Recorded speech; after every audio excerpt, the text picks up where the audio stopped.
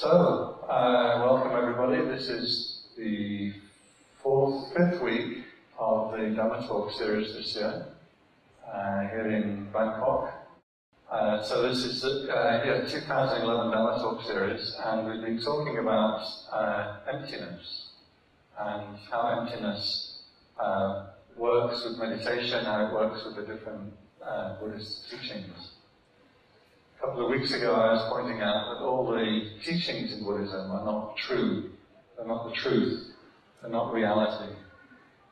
Buddhist teachings are just models, they're just constructs, things that we can pick up and use in order to take you to some real experience inside yourself.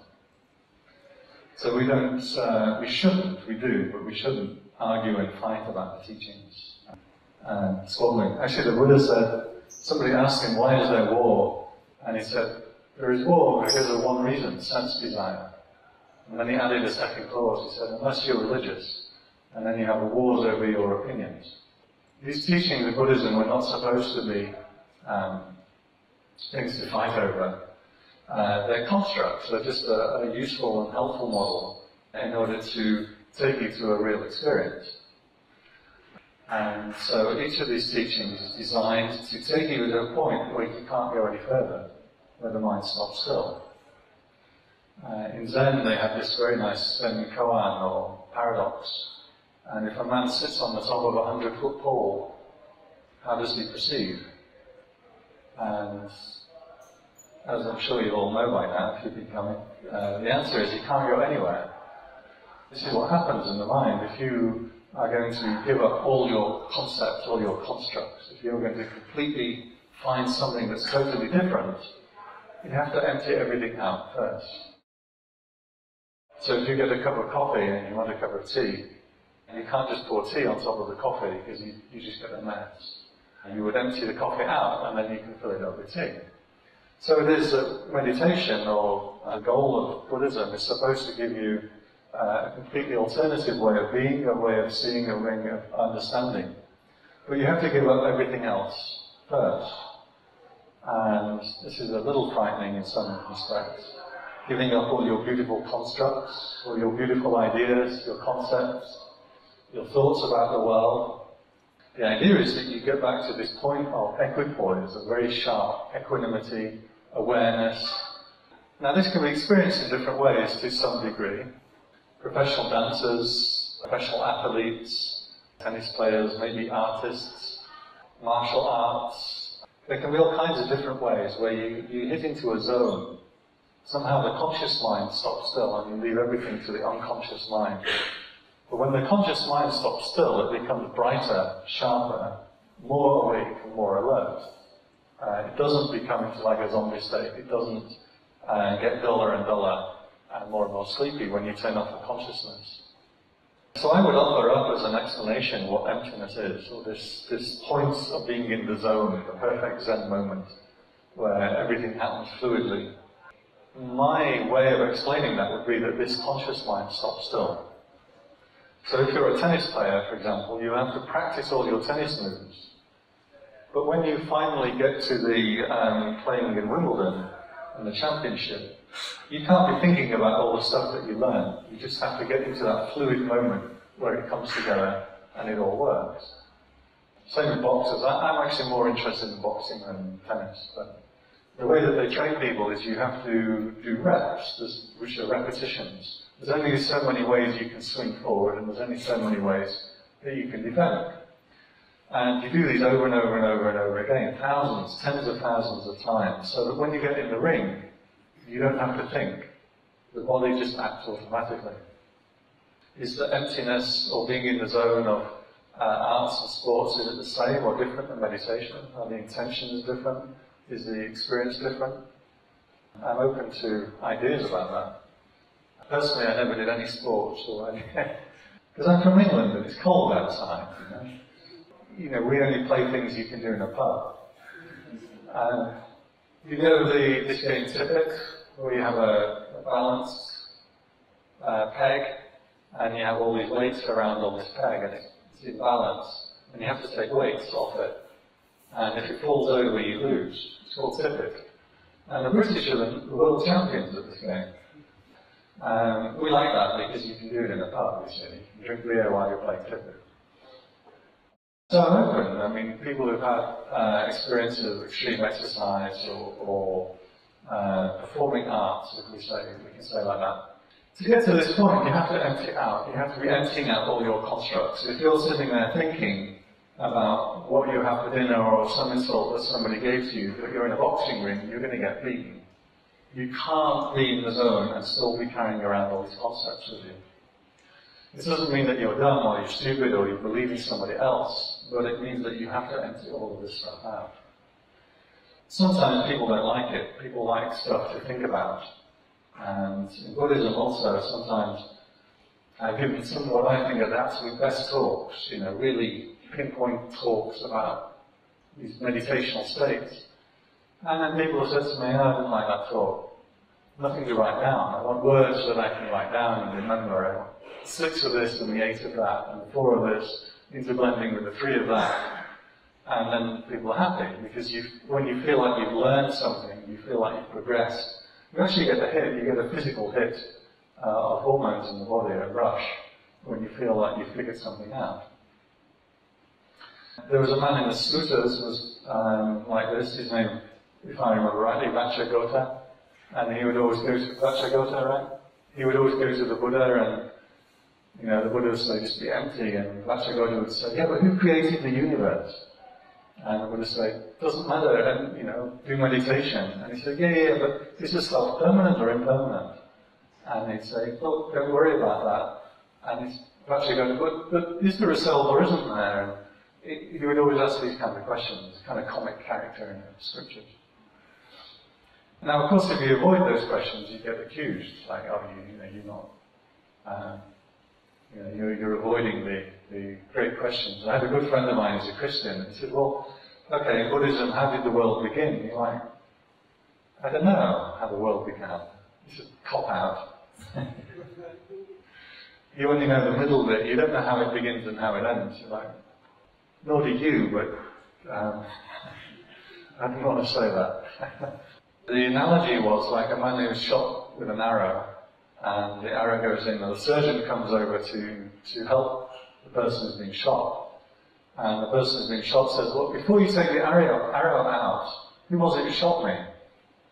What was his name? What clan was he from? What does he do for a living? How old is he? Does he have any brothers and sisters? And, of course, all that is beside the point. You just need to get the arrow out. So this is the Buddha's answer to Vacchagotta. He said, all these questions that you're raising, they might be interesting questions, but they're not going to help you with the task. And the task, certainly in Buddhism, is enlightenment. So what is it that makes you grow spiritually? What is it that takes you towards enlightenment? These are the really important questions. So being able to ask the right question is extremely important. Does anyone know the story of Parsifal? The opera? Wagner opera? Wagner's last opera? He was the knight of the round table, and he went to the Grail Kingdom, and he saw the ceremony with the Holy Grail. But he failed to ask the right question, and he was thrown out of the Grail Kingdom, and he has to wander for years and years and years out in the wilderness, tormented by what he'd seen, before he finally asks the right question, and then he gets back to the Grail Kingdom and becomes the next kind of god. So this idea has actually been around for a long time. It's very important to ask the right questions and not get caught up in the wrong questions. And if that's a cop-out, then I'm quite happy with that.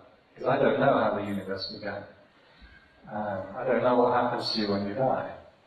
I don't know if there really are heavens and hells. All of these kind of questions. But I do know how to empty out.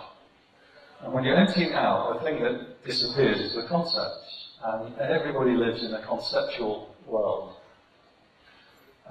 Whenever you see something, you don't really see the thing itself, you see your concepts about the thing. Coming into this room now, if you've ever done any theatre, you'll probably notice that these big boards, how they're a little bit wobbly, because they're put up. How would you erect something like this in the middle of a room? If you've done theatre, you're used to doing scenery kind of work. If you're a printer, you'll probably notice it's quite expensive to print out these big pictures. It's getting cheaper these days, but it's quite hard to print big pictures like this. If you're an architect, you'll notice the interesting room and the roof that goes up in the middle of the room. If you're a sound engineer, you'll notice the acoustics. So just coming in this room, what is your experience of this room will be different for everybody, right? Same when you look at a monk, or if you look at a Buddha statue, what are your expectations, what are your views and opinions about monks and what monks should do? These are the concepts through which you view the world. And all your concepts, they work, they're good enough for you.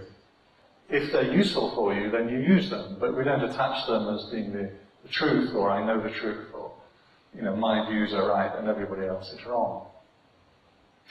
So these concepts then that you make up, that you carry around with you, start to make sense. They make sense of the world. And sometimes they actually don't make very much sense, but they do to you.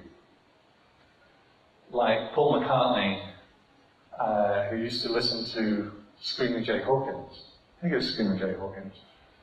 And one of the lines in the lyrics of one of the Hawkins songs was, what are those in a box? Paul McCartney couldn't figure out what is a Buddha there. And this troubled him for years. And then later on they got famous. And they went over to the States and they met Screaming Jay Hawkins. John, Ringo and George kind of bow down at his feet. Wow, you're the master, you're the icon, so happy to meet you. And the first thing Paul said was, what does wood in the box mean? And this is the thing that had been troubling him all these years. And the actual line was, would all my clothes fit in a matchbox? Now when you hear lyrics like that don't make sense, you make sense of them after a while, right? You make the song make sense to you. And then it starts to take on a meaning. So layer after layer, you think you've got it all figured out, but actually you realize that you don't. And your concepts are like this. They make sense to you, but if you really start to look at them, the world doesn't make quite as much sense as you think it does. So the point is that the conceptual world that you live in, you start to question. And your concepts are not, in Buddhism, the things that you have to let go of. In psychology, it was also the same. Very great psychologist called George Kelly, my favourite psychologist, invented personal construct theory. This was also his theory. You see the world through a set of concepts and constructs. And depending on those constructs, it gives you your experience. So if you're having a bad time, what you have to do is not change the things in the world, you have to change your thoughts and concepts, the way that you relate to the world. He called these constructs, which I've spoken about before, he called them expectations, the expectations of how the world should work. And as a monk, I'm given an extra set of expectations. The expectations that people have about monks and monks' behaviour. And I always find it very funny because as a religious person, we're supposed to be telling you what you should do. But most of the time, people are telling us, right? They're saying, you shouldn't ride bicycles, and you shouldn't buy computers in Pandit. And one of the ones that actually frustrates me in Thailand is monks shouldn't run. And there's 4 things that shouldn't run. Kings, elephants, monks, and what's the other one?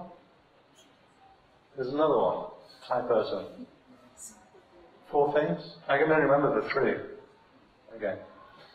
And it's frustrating when the bus is 20 meters ahead of you and just like a few little hops and skips and you could get the bus. And you're not allowed because I have to, I have to walk slowly and be very dignified. Pandit Prat, you shouldn't buy your computer stuff in Pandit. Where else do you buy it? Well, 7-Eleven doesn't sell computer stuff, you have to go to Pandit. So this is a set of expectations that people have on monks. Right? So when I first ordained, I didn't know any Thai, and the Thai monks were trying to teach me Thai. But they would teach me Thai like they would teach a child, and not like we would teach a monk. So every time, every day, without fail, whenever we went for lunch, they would always say, "Alright, mate." Every day, we went, "Alright, cap." And we were trained in doing this over and over. And even like hours later, they'd say, "Did you go for lunch?" "Yeah, alright, mate." "Alright, cap." You had to do this ritual. And then one day I was walking past the lay people. I didn't know they're very high, lay people, and they're eating their lunch in the temple. I said, "Alright, mate." And they're like, "What's this moment?" What? That was the expectation that I was given by all these people teaching me Thai. I didn't know you were not supposed to do it with lay people. And the other thing was, when people feed us food,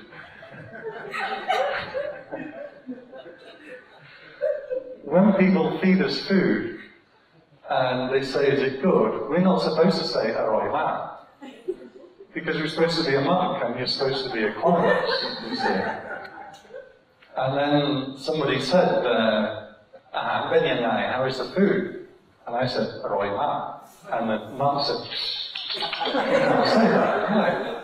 But so you've trained me to talk, and now I'm doing it. We're not supposed to say food is aroy. Aroy means delicious, if you don't know. Because you're supposed to be a monk and detached, you see. So I said, "Well, what do you say then?" They say, "You should answer the..." Somebody asks you, "Is the food okay?" You say, "It's good." And then this other monk said, "Well, you have to train the lay people up so they know what kind of food to give you. If the food's not very good, you say, but if the food's good, you say, "Oh, di ma."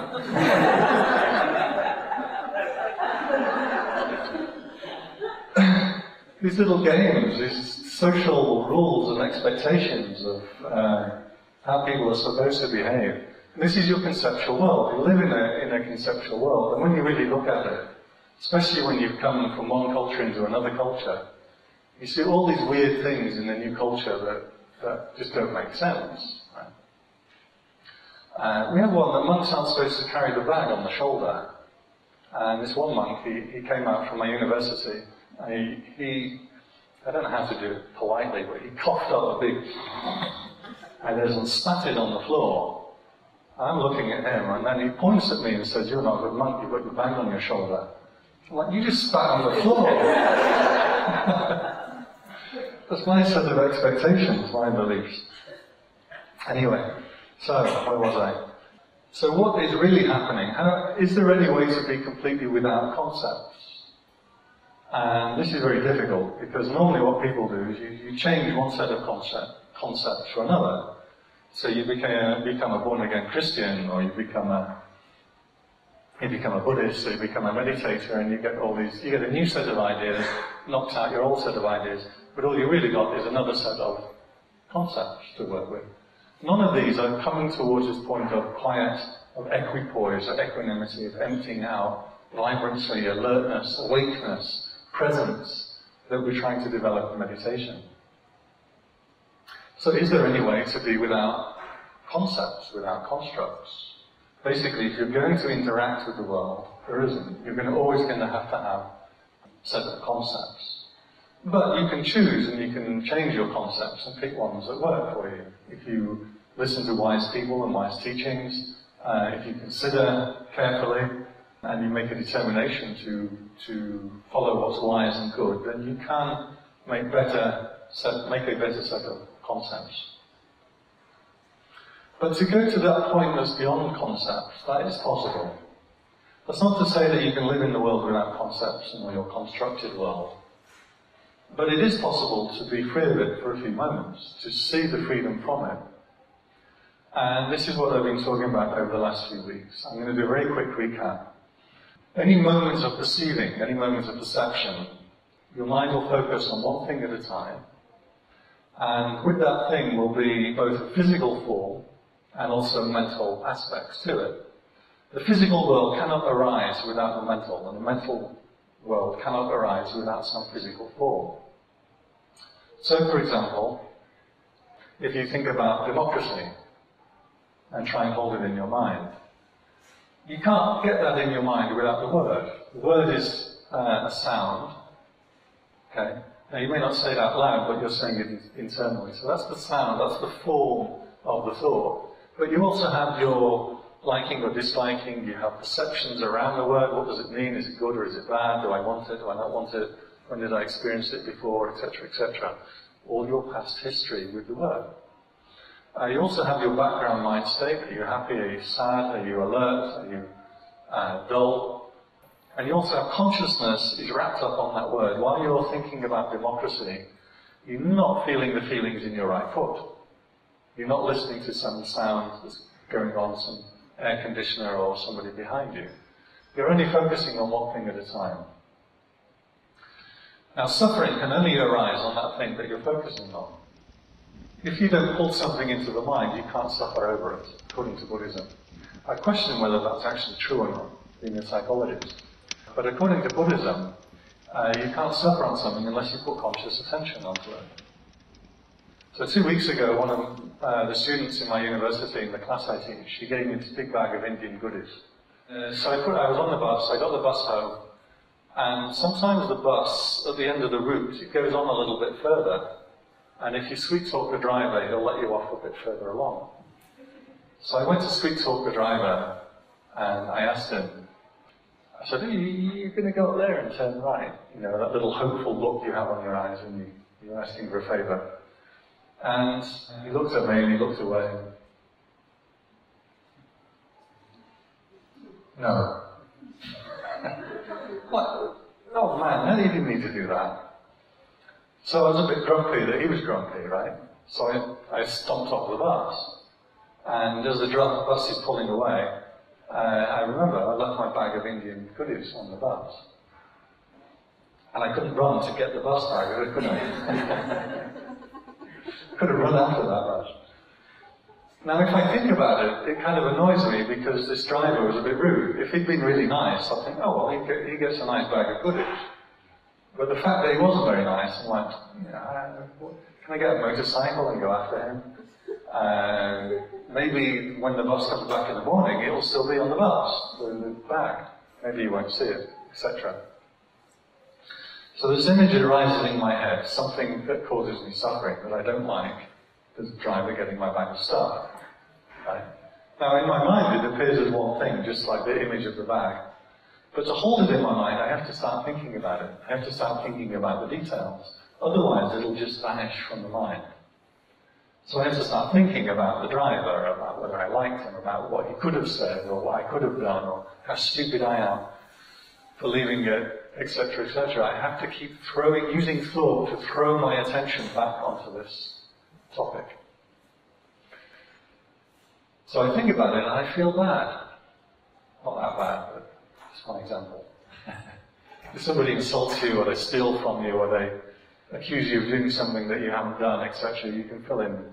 And also is the same with your own body. If you're feeling pain and suffering in the body, illness, it's the same process that goes on. You suffer about it when you throw your mind back onto the topic. When you call it into conscious attention, then you can suffer over it. Even a pain in the body that might be there the whole time, you only suffer about it when you call it into conscious attention. So this is the process that we're looking at in meditation. One thing arises at a time. It will arise with a form, either a sight, either external or internal. You remember a sight, remember something that you've seen, a beautiful person that you're attracted to, or in my case, a beautiful new computer that you're attracted to. So you can either see it externally or internally, or a sound, or a word, or a thought, or a feeling. As this arises, it rises with all the mental factors together with it. You can't have just the sight without the liking or the disliking, without attraction or non-attraction, without the mental background of the state of the moods of your mind. And then it disappears. So what we're doing in meditation is we're trying to watch this process. And rather than relating to yourself as this big world of concepts, constructs, that you can never rearrange into perfection. My children, my wife, my job, my health, getting older, my money, all the rest of it. You can never rearrange all these concepts, this conceptual world, into just being perfect. And if you can, it doesn't last for very long. You might get a few moments where you just think, this is great. And then things start to unwind usually. When something arises then in the mind, what you see is it arises by itself. Things occur to you, rather than you actually thinking about things. So when you meditate, something pops up into your head, and you're like, where did that come from? Right? Some advert that you saw when you were a kid. Nuts all hazelnuts, ooh, Cadbury's take them when they cover them in chocolate. You have to be English to know this one. Where does that come from? I saw this when I was like 12, and it's an advert on the TV. Everyone's a fruit and nut cake. Any English people remember these things? Okay, one or two.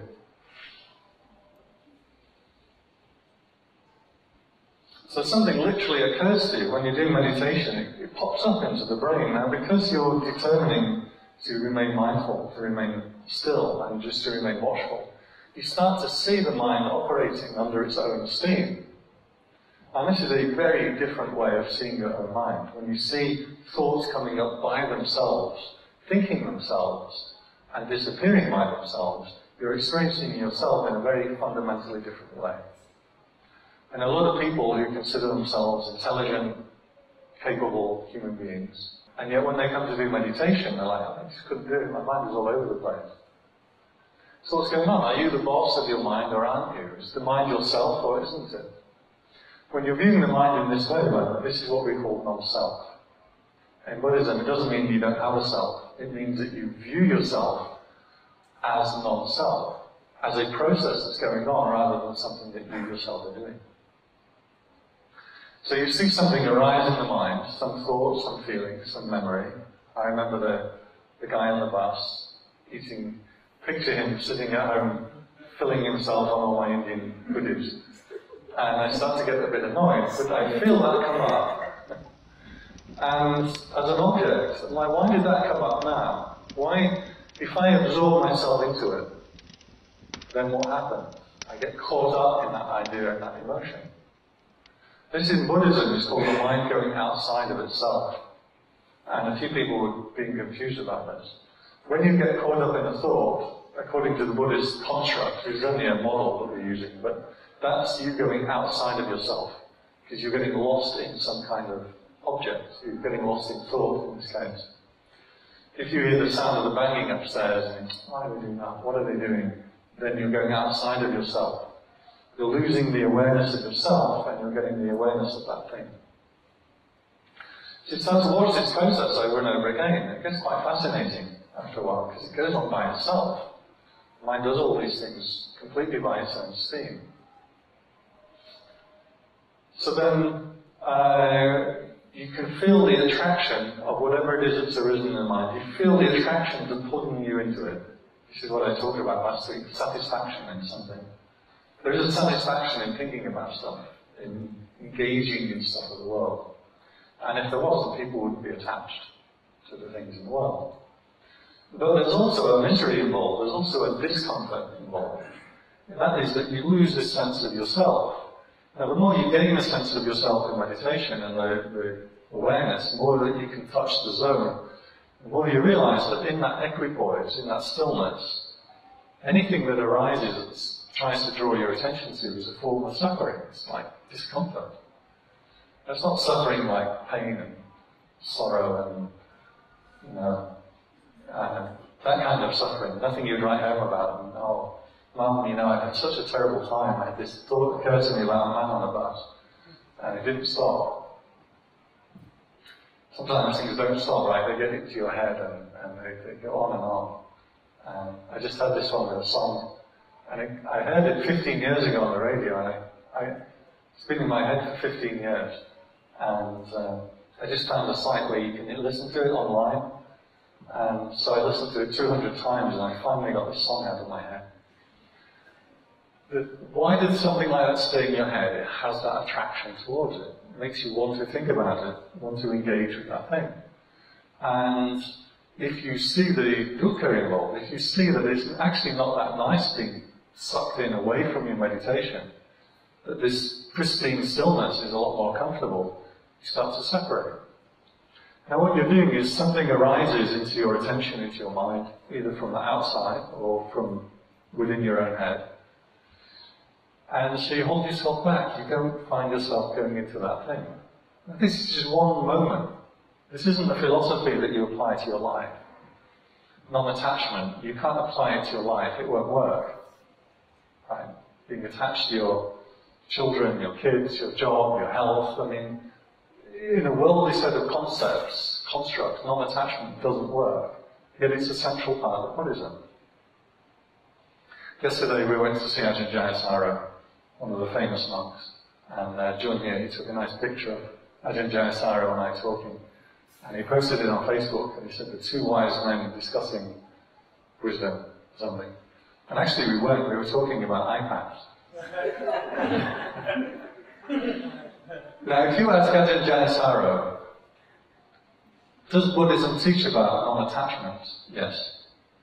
Is non-attachment a good thing? Yes.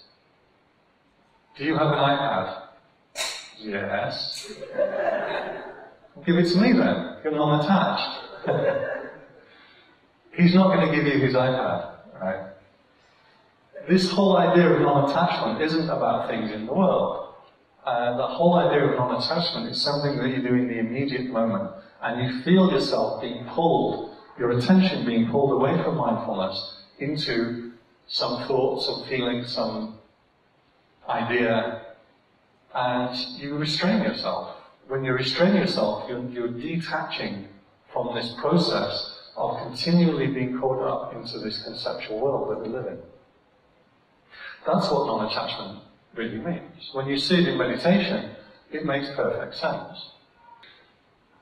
So, you're watching this process, and what happens is, in meditation, the mind gets caught up with something, and then you realize after 10 minutes that you've been thinking about something. You say, okay, mindfulness, mindfulness, and then the mind just falls asleep. And then after 15 minutes, you're like, ugh. And then you feel that meditation is horrible. The reason it's horrible is because your mind's still asleep. It's groggy, and it doesn't move, and it's not bright. I think this meditation really sucks. So you keep trying, and you keep coming back to the breath. And then every so often, what happens is, the mind disengages, and you get a few moments before it re-engages in something else. And then you just like breathe. And then you realize it's quiet, and then you're not used to being awake and aware without thinking, so you think up something quickly, like, oh, my mind's gone quiet, oh, that's a thought, and then it's all gone again. Just for a few moments you experience that peaceful awareness.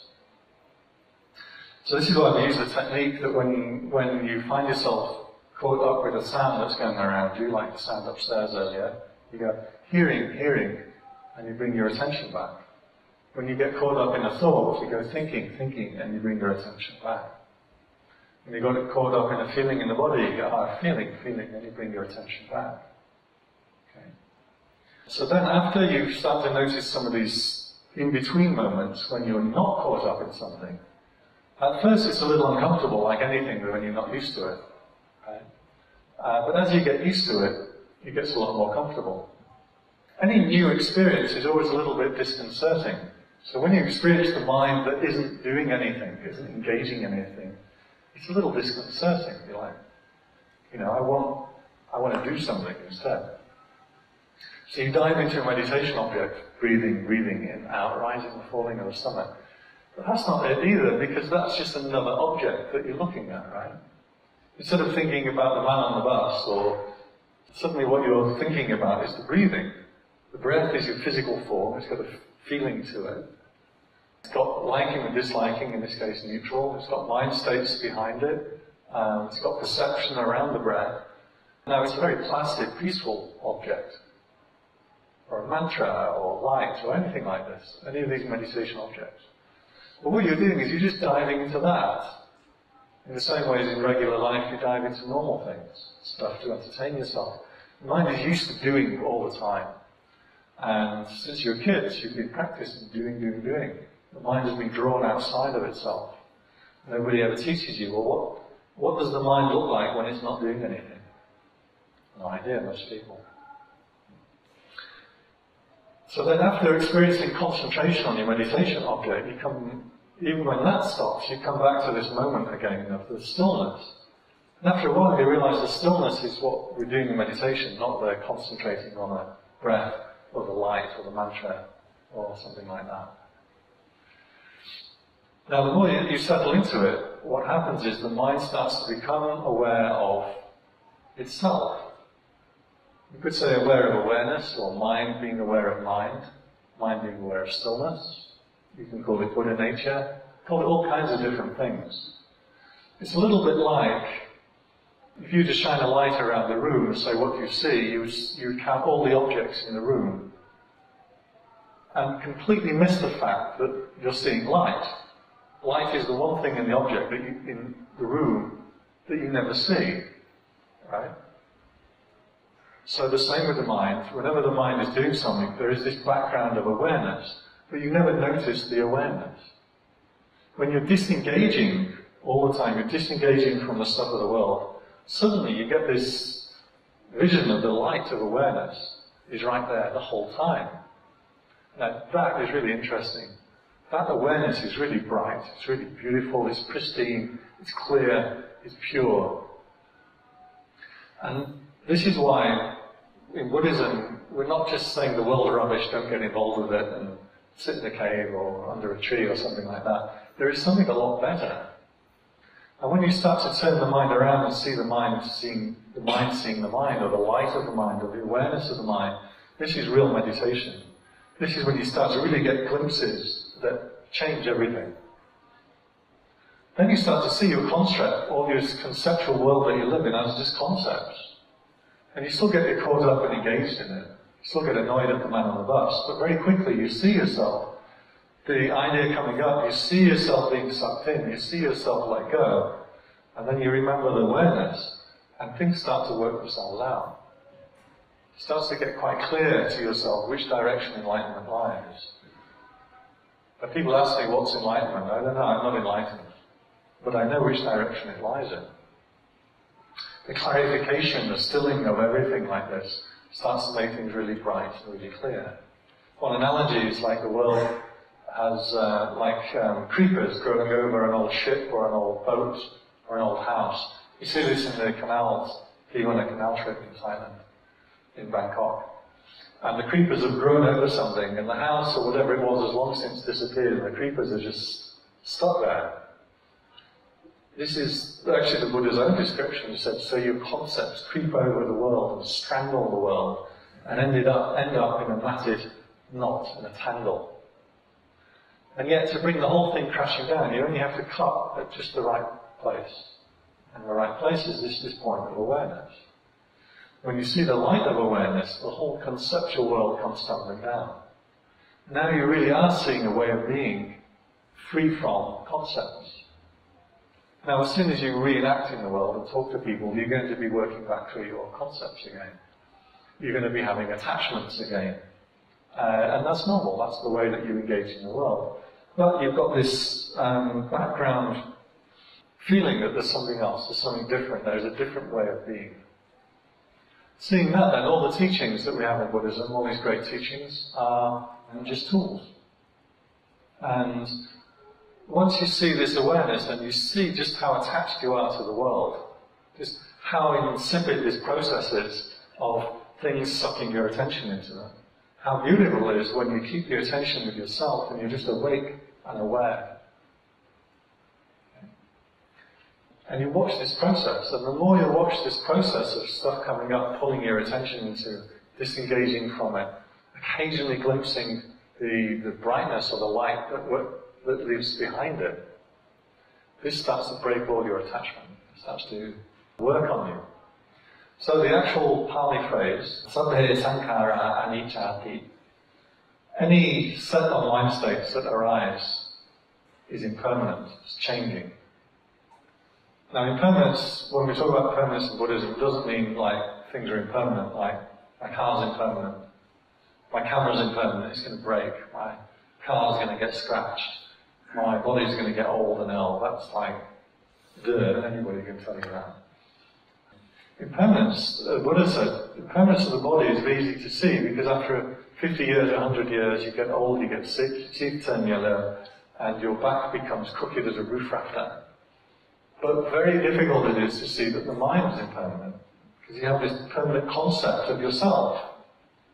Even the concept changes, but you don't realize that. When you're watching the mind in this manner, it starts to become clear, like everything, nothing stays in my mind for very long. So you sit and watch that process. As you watch that process, you get tired of it. Yattha panyati pasati. Okay, like that.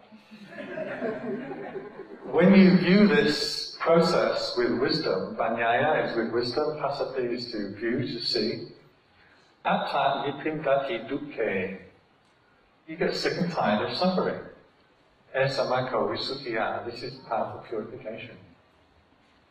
So you're watching this process in meditation of the mind picking something up, being sucked in, you feel the attraction, you can feel the letting go, occasionally you get this glimpse behind it. You get sick of the suffering. Next line.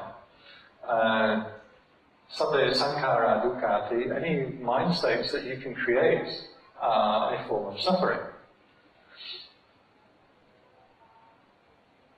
Yattha panyaya pasati. When you see this with wisdom, atta nibindati dukkhe, you get fed up of suffering. Esamako visuddhiya. This is the path of purification. Why is it suffering?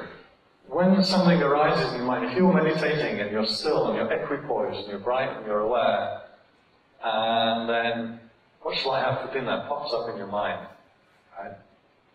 There's an attraction towards that. There's an attraction in that. But if you go into that thought, you realize that it sucks you in and you have to keep thinking it, you have to keep thinking another thought about it to maintain that perception in your mind. And that's a continual movement that's pulling you along after it. And that's the meaning of dukkha, suffering. It doesn't mean suffering like pain and sorrow. It means the suffering of just being caught up with a mind state. Again, we talked about this on the second week. Buddha said suffering, dukkha, is like a wheel that's off-center. It's not quite straight. It's always going to be shaking you. He said, in one who is shaking, there is no progress, there is no holy life. In one who is unshaking or unwavering, there is calm. If there is calm, there is dispassion. If there is dispassion, there is relinquishment. If there is relinquishment, there is peace. If there is peace, there is concentration. If there is concentration, there is sambodhi, there is awakening. And if there is awakening, there is nibbana, enlightenment. You can compare the stillness that you find in meditation with being caught up in thinking about stuff or being engaged in stuff. And you realize that this engagement is a very beautiful thing. Sabbhe Dhamma anattati. All the Dhammas are non-self. Any one of these things that arise, any moment of perception that arises, is not you. Because it disappears, but you're still here, right? You've thought about dinner, and now you're not thinking about dinner. But you're still here. Next second, you're focusing on the sounds around you. But then the sounds disappear, but you're still here, right? So anything that's arising in the mind, you see it disappearing, you realize that that's not me. There is something that is me that is completely separate and completely different to all of this. This is non-self. Doesn't mean you don't have a self, doesn't mean you have an ego and you've got to squash it and bash it out of existence. Because that's just more ego, right? What it means is when you're viewing it in meditation, in this process, you see that this mind isn't me. There must be something else that is more stable. So the Buddha, when he was practicing, this is exactly the way that he practiced. It's exactly the way that he taught. He was looking around for something called the amata, the deathless. The deathless or immortality. Now that doesn't mean that the body becomes immortal, or you become immortal. That's not going to happen. What it means is you look at everything that is mortal, everything that changes. That's not the immortal. Now, according to the legends in India, it came from the Aryan people, there is something called the deathless, the amata. Something that doesn't change in your experience. He went and searched for that, and he found it under the Bodhi tree, and that's what he taught. He taught many, many teachers have taught since. Whereas this background experience that lies beyond or prior or deeper than all the stuff that moves. So, Sabbe Dhamma Anattati, all Dhamma, anything that you can put your mind onto, that's changing. That's not enlightenment. Yatha Vanyaya Pasati, if you see that with wisdom. Atta Nibindati Dukkha, you get fed up of suffering, of being shaken, not stirred. Esa Mako Visuddhya, that is the path of purification.